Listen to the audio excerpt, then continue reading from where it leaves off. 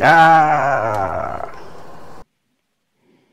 The problem is caused by this bearing, which has worn out and seized, and you can also see that it's canted over at a strange angle, so we need to sort that out.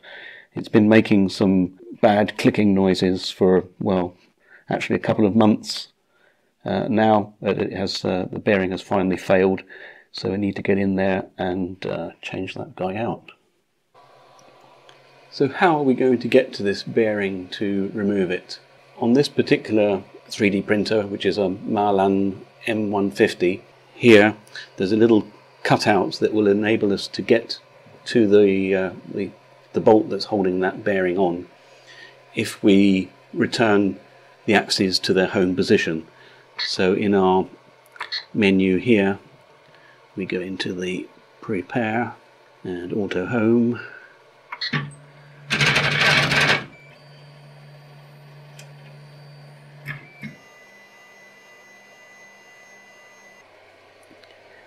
Now we can see the head of the screw that's holding that on. Now this is well and truly seized. I can't even turn that by hand really, so no wonder the stepper motor was stalling there and making that awful racket. So let's get this guy off.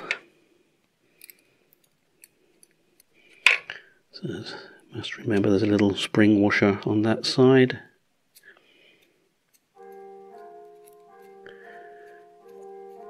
And if you can hear that, there goes the bells for mass at the local church.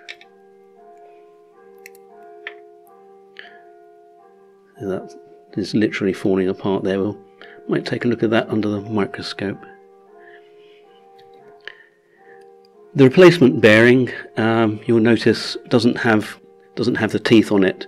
I didn't really see any point in having the teeth on here. It's not driving; it's only just holding that in place. So I guess the important thing is to make sure that we don't twist the belt around. So to stop this coming undone, I'm just going to put a little drop of thread locker on there.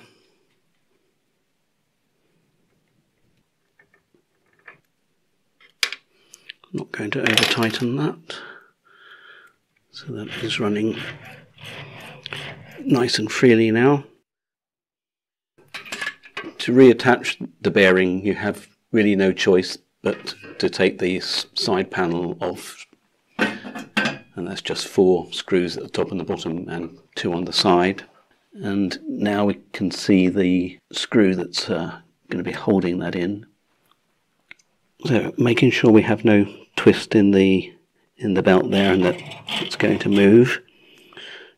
We can now offer it up inside.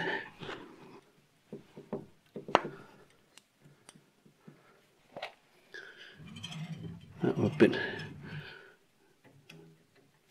tensioning these. I don't think is a particularly exact science, so we can leave that as it is there now. So as a test, let's go back and print something.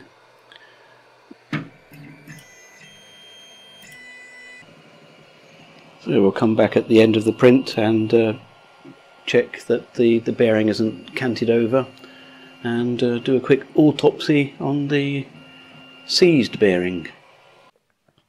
The print has completed successfully, and I'm not sure if you can see it. Let's move the camera around a little. As you can see, the bearing is straight and the belts are not twisted anymore, so that's definitely a result.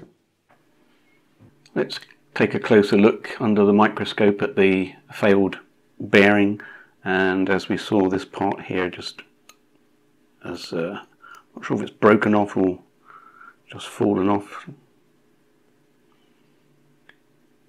Looks like it may have actually broken, and inside there one lone ball bearing,